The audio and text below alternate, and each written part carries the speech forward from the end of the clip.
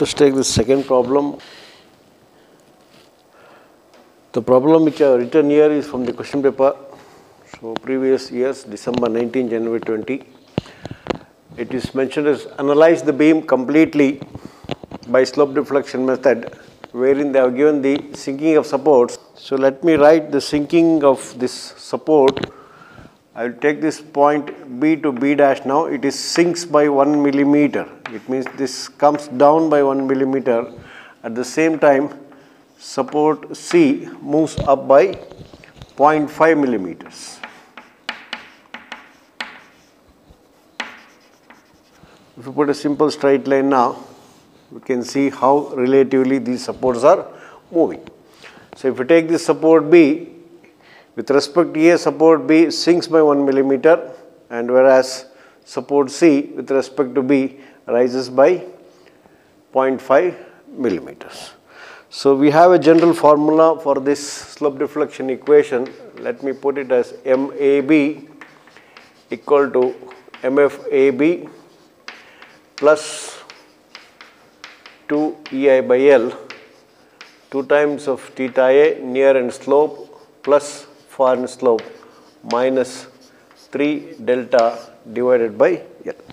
Now we get all the 3 terms, theta A, theta B and delta also, because with respect to A, support B sinks by 1 millimeter, and with respect to B, support C rises by 0.5 millimeter. So to accommodate this, we need to take this general equation of slope deflection method, including this last term minus 3 delta by L. Here from the problem you can say delta AB or BA, that is equal to 1 millimeter positive, because when we derived the equation, we have taken the sinking of right support with respect to left, so it remains as positive, or it is equal to 1 into 10 to the power of 3 meters, whereas delta BC or delta CB both are same. In this case, we have 0.5 millimeter. You can see the relative displacement of C with respect to B. So B sinks by 1, and whereas C moves up by 0.5. Totally B totally sinks by with respect to C 1 plus 0.5. It is 1.5 millimeter, and left support is sinking, so it is 1.5 millimeter minus, because left is sinking, it is minus 1.5 into 10 to the power of minus 3 meters, because we need to convert them into kilonewton and meter. So first step, as usual, let me go for fixed end moments, considering both the spans AB and BC as fixed beams. MFAB is equal to, the AB is subjected to point load at the midspan, so the equation is minus WL by 8, that is equal to minus 80 into L is 8 divided by 8, that is minus 80 kilonewton meter. Since it is symmetrical, MFBA is plus 80 kilonewton meter. Coming to the next span, it is BC subjected to UDL. MFBC equal to minus WL square by 12, that is the standard equation. That's equal to minus 20 into L square is 6 square divided by 12, that is equal to minus 60 kilonewton meter. Since again it is symmetrical on the span, MFCB will be equal to plus 60 kilonewton meter. So this is the first step. We did the calculation of the fixed end moments. Let me move to the second step, that is slope deflection equations. We need to generate slope deflection equations for both the spans. There are 2 spans, totally you will get 4 equations now, MAB, MBA, MBC and MCB. Let me put first one, MAB You can use the standard equation MFAB. MFAB is minus 80 plus 2 EI by L. Observe the value of I given. It is 2I here in the problem. So we have to take 2 into 2 times of EI divided by span is 8 meters. In the bracket 2 times of theta A, that is unknown, plus theta B minus delta AB is 1 into 10 to the power of minus 3. 3 times of 1 into 10 to the power of minus 3 divided by L is 8. You can reduce this now. This becomes 2. So it is 0.5. 0.5 of EI. EI is also given directly in terms of kilonewton meter square. You can substitute 0.5 into 30,000. It is 15,000. 2 times of theta A plus theta B. 3 into 10 to the power of minus 3 divided by 8. If you just simplify this, put it in terms of values, it is 15,000 into 2, it is 30,000 theta A plus 15,000 theta B minus 15,000 into 3 by 8 and 10 power minus 3 minus 80, all put together comes to 85.625. Take this as equation 1. And similarly, I can put it MBA now. Only exchange these two coefficients for theta A and theta B, that will become 15,000 theta A plus 30,000 theta B plus 74.375. Let me go to the second span, MBC. MFBC is minus 60 plus 2 times of EI is same 30,000, and for this span the given I is only 1 I. So it is directly 2 into 30,000 divided by span is 6. 2 times of theta B plus theta C minus of, I already told, because support C is moving upwards with respect to C. So left support sinking downwards. It is minus 1.5, 3 into, of course, 3 into minus 1.5 into 10 to the power of minus 3 divided by span is 6. So the equation now, MBC is minus 60, it is 10,000 into 2,000 B plus theta C plus 0.75 into 10 to the power of minus 3. 20,000 theta B plus 10,000 theta C, it is minus 52.5.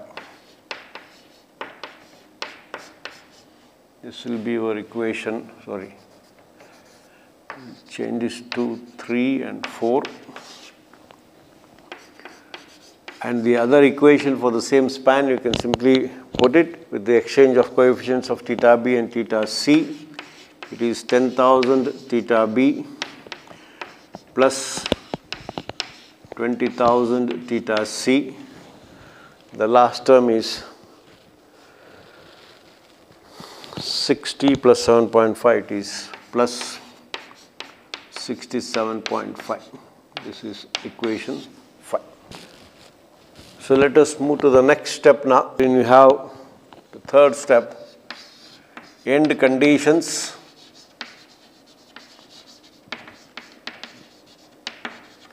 The part A it is. The end conditions, now the support A is fixed and the support C is on the simple end or hinged end. Since A is fixed, we know that the slope at that point is 0 always, so theta A is 0. So you can simply take out the term theta A now. From equation 2 it is 0, and from equation 3 also it is 0. And the other end, since C is on simple end or simple support, we know the condition that at that point the moment should be equal to 0. The moment at C means it is MCB, MC towards B should be equal to 0. Now I can use this equation 5, I can get one of the condition now. So from equation 5,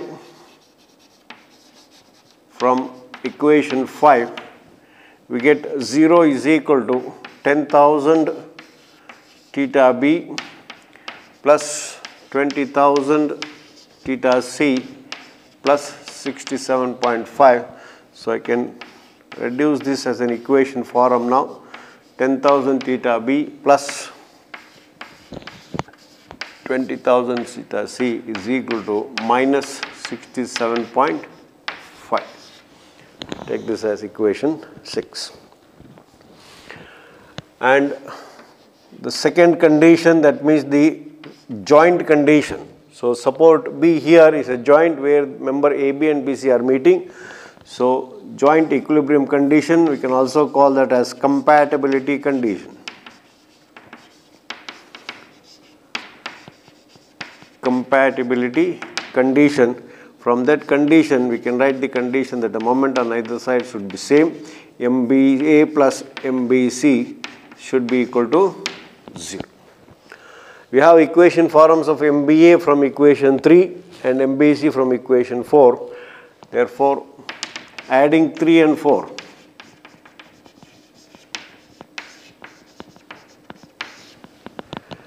I'll put it here. So theta A is not there. Theta B is 30,000 from equation 3 and I have another 20,000 from equation 4. So totally it becomes 50,000 theta B plus I have theta C only from equation 4, it is 10,000 theta C. Now I have 74.375 minus 52.5.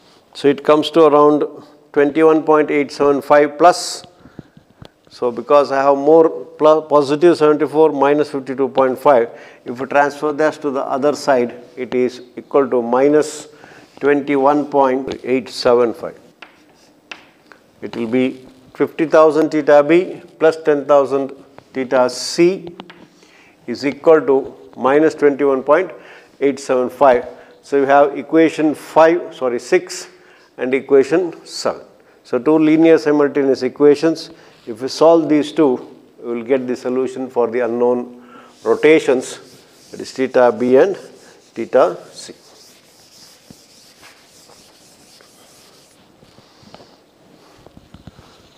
Solving equations 6 and 7, we get, you can solve this small equation using calculator itself.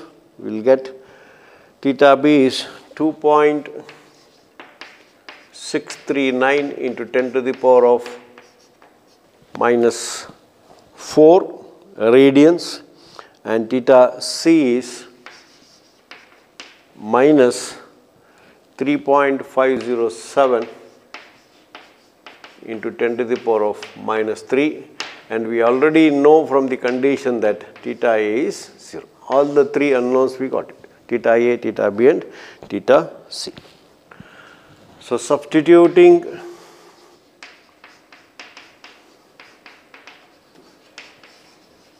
the unknowns in equations 2 to 5, we get. We have the equations 2 to 5 in the form of slope theta A, theta B and theta C. You can MAB, you can cross check the answers. If you want clearly, still you can use the same equation and put it. It will be minus 81.667 kilonewton meter. And MBA substitute theta b into this equation, it will be plus 82.292.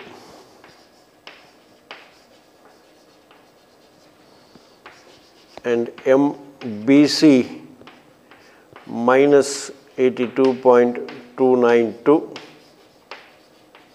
because this is the condition we have used here from equation 7. And the last one, MCB, with all the substitution, we will get it is equal to 0, because we use that condition in the equation, that is MBC or MCB equal to 0. So we got these answers now, all the 4 end moments.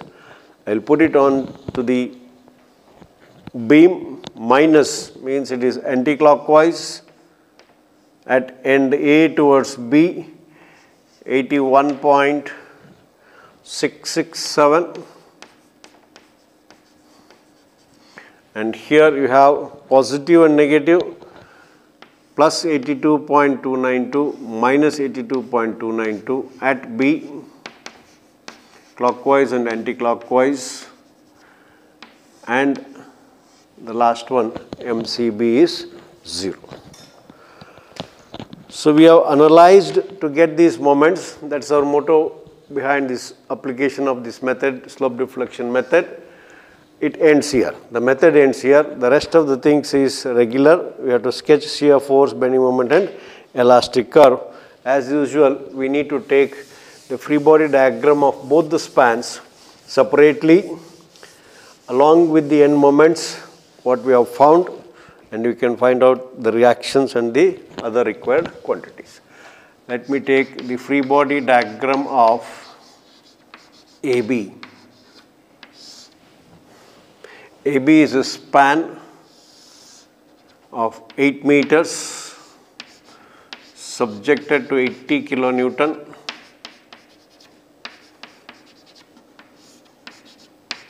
At A, let me put the reaction as A. At B, I will put the reaction as partial amount at B, because B is a connection there to join AB and BC. Let it be RBA. And the end moments 81.667 kilonewton meter, and the positive one 82.292 kilonewton meter. So using your regular equilibrium equations for a 2-dimensional problem, sigma m, sigma fx, sigma fy equal to 0, you can able to find the reactions here. Let me take moment about A equal to 0, 80 into 4 plus 82.292 moment minus 81.667 minus RBA into 8 equal to 0. So the value of RBA comes to 40.08. Only one unknown, 40.08 positive value you will get. That means what we assume the direction of the reaction is correct. And therefore, use the second equilibrium equation, sigma Fy equal to 0. I have RA plus RBA is equal to 80 kilonewton total load acting on it. Therefore, RA will become 39.92 kilonewton.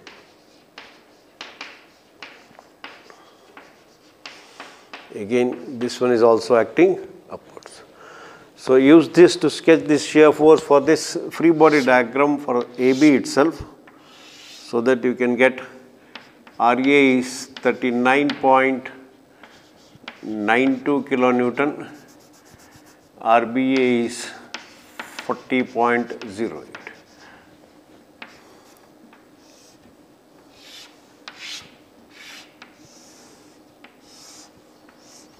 So we have 40.08 on the negative side, 39.92, this is positive negative. So exactly at the point of application of the load, 80 kilonewton, the shear force is changing.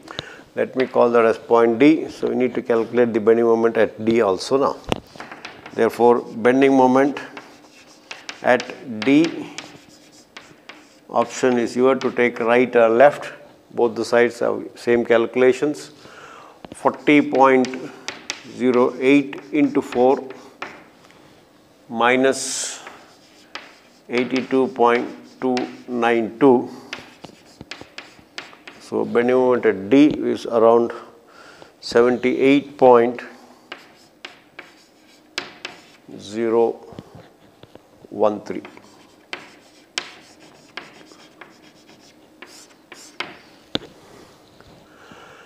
So these three values, that is reactions and moment is required. Reactions to sketch the shear force diagram, and of course bending moment at D we can use with the end moment to sketch the bending moment diagram for the span AB. Let me take out this now and do the calculations for reaction to find for the span BC, free body diagram of BC. So again BC is a span of 6 meters subjected to UDL. At the end, see, I will put the reaction is total contribution RC at B. I will take the partial one, RBC. We have done RBA, now it is RBC. So total together will be RB now. And the moment at B is 82.292 kilonewton meter. We don't have moment at C because it is simple end. And the UDL instant is 20 kilonewton per meter. So taking same thing, same procedure, sigma MB equal to 0. So I have UDL 20 acting over a length of 6 meters, acts at a distance of 6/2 minus 82.292, the moment acting at B, and then minus RC into 6 is equal to 0. Therefore, RC is equal to 46.285.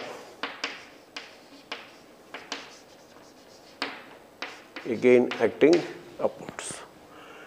Use the other equation of equilibrium, sigma Fy equal to 0, RBC plus RC is equal to total load, or minus 20 into 6, it is 120 equal to 0. Therefore, RBC is 120 minus 46.285, it is 73.715 kilonewton. It is also acting upwards. So let me take these values onto the free body diagram. 73.715 kilonewton, 46.285, total is 120, and it is acting upwards, and we have a linear variation of the shear force because UDL is acting there, 46.285. We have minus and plus. Let me transfer this point onto this, call this as P. What is this point here where shear force is changing its sign? It represents the point of maximum bending moment in that particular span. Let me define the distance from the near end. Let it be at a distance of x. So to find out this distance, we know the condition, the shear force is changing its sign means instantaneously it becomes 0. So therefore now Fp, let me take right side, is equal to 0. Shear force at P is equal to 0. What is shear force? It is algebraic sum of vertical forces. I have 46.285 upwards and the portion of the UDL is acting downwards. So it is plus 20 into x acting downwards towards right is positive, minus 46.285. Therefore, x equal to 46.285 divided by 20. So, it is around 2.31 meters. That means your point of maximum bending moment is located at a distance of 2.31 meters. So, once you locate it, we need to calculate the bending moment at the same point. Let me put it, bending moment at P.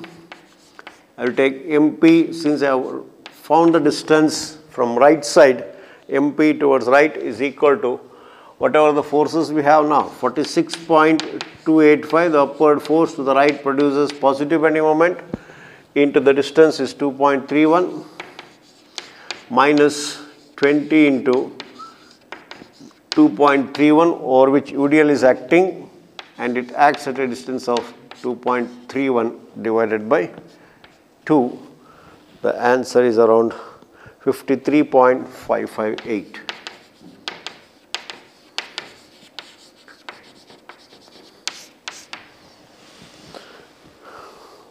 So, all these values you can put it onto the beam. Let me sketch the free body diagram of the beam. Complete.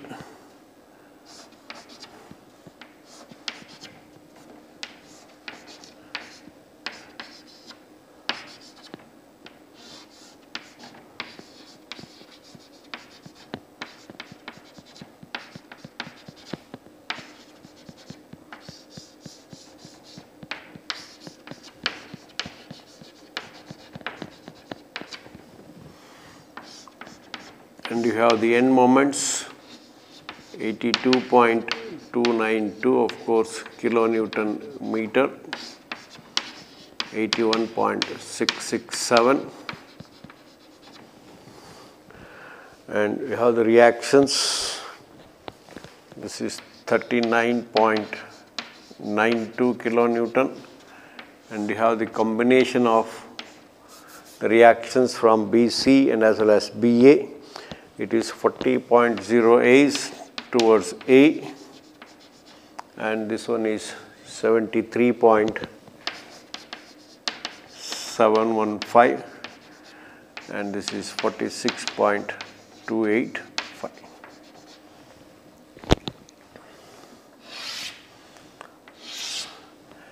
You just simply superimpose the two shear force diagrams, what you have done in the free body diagram cases, that becomes this SFD for the entire continuous beam.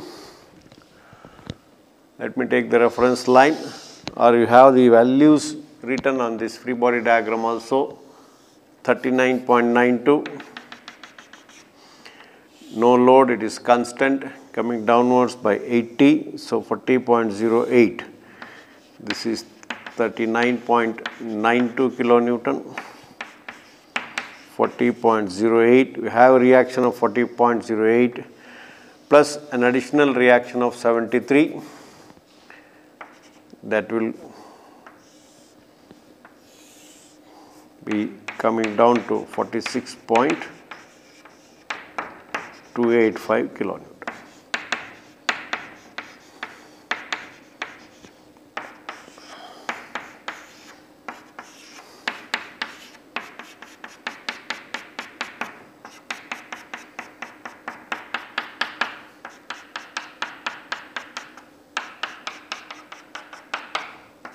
This together, shear force diagram of the free body diagrams, constitutes the entire SFD for the continuous beam. So, let me put this bending moment diagram also below this.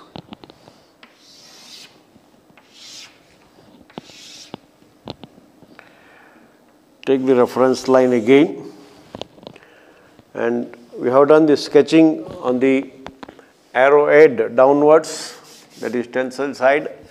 It is 81.667 below the reference line, and I have 82.292 is the moment at B towards left and right, 81.667 is moment at A, end moment of course at C it is 0. And we have got the positive value of bending moment at D where point load is acting, it is around 78.013 kilonewton meter, it is positive, and we have this point P here at a distance of 2.31 meters. Let me transfer that here. The moment what we calculated is 53.558 kilonewton meter. So you need to join them now. Look at the loading diagram on the given beam. You don't have any load between A and D. So there will be linear variation of the bending moment. Join minus 81 to plus 78, from plus 78 to minus 82.292, and then because BC is subjected to UDL, let me complete it by a parabola. You have positive, negative below the reference lines.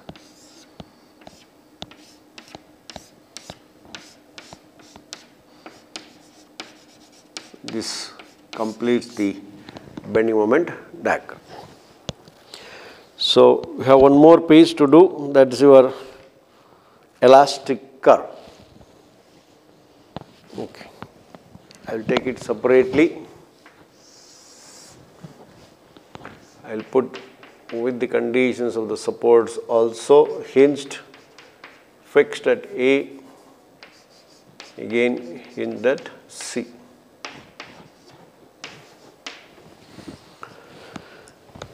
We already know that B is sinking by 1 millimeter and C rises by 0.5 millimeter. Those to be mentioned to sketch the elastic curve. And you can see that the point of contraflexures are 1, 2 and 3. So 2 in the span AB and 1 in the span BC. So that also let me put it approximately.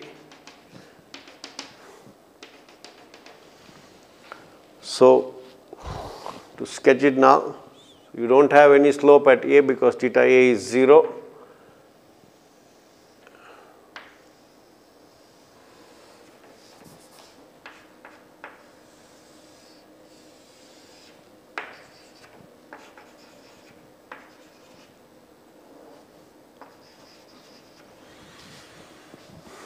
So the clear distinction now. This is hogging, sagging, hogging and sagging.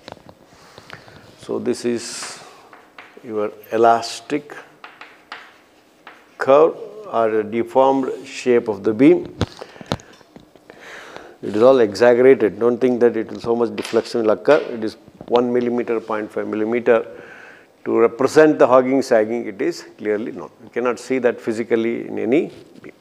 So this completes this problem of slope deflection, wherein you have different sinking at B and as well as C with different techniques, positive and negative.